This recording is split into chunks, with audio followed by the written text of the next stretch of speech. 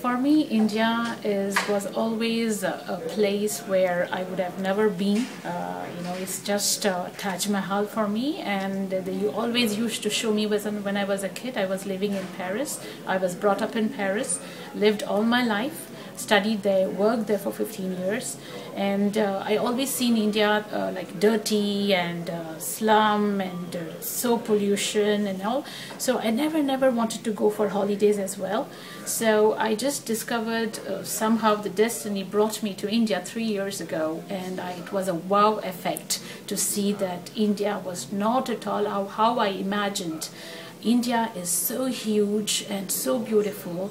People are so happy here with always a smile, and it has a lot of interest in terms of heritage, palaces, beaches, mountains, and backwaters, and different culture. People so welcoming you with a nice smile. Even when you walk on the street, they will come and say namaste to you, and when you sit in a bus, they will share the food with you. Everybody is so taking care of you. That I didn't get that in Paris. It was people were so very sad when you take the RER. But in India, everybody has a smile, try to help you if you need anything. They are pleased to welcome you at your home. So India is very contrast, and people are very intelligent. They are very happy to be here. They love to make discover their heritage. They love like classical music. They are into Bharatanatyam, they are into Kathakali, they are into plays, they love the Bollywood cinemas, and Indians love all that. And I think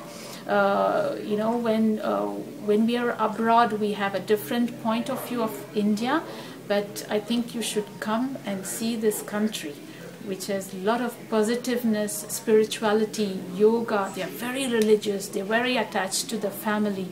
And Danish people, they are the happiest in the world. And I think Indians also, every Indian, every child, even the child when I see on the street has a big smile.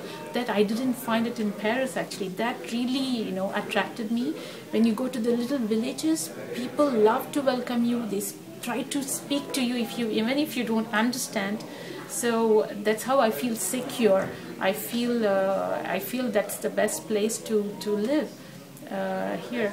And so I don't think so that today India, Delhi for example, is one of the greenest city compared to other countries as well, and they are trying to make this country booming in terms of economy. So a lot of people are coming to India to work. A lot of French companies and European companies have been settled in India. And they're loving it. They're loving it because we are very pampered in India. That's how I see India today. And I would go back to Paris to see my family just for holidays, but I don't want to live there. But I want to be in India and work in India, and to promote the economy and the culture of India, and towards the other countries actually.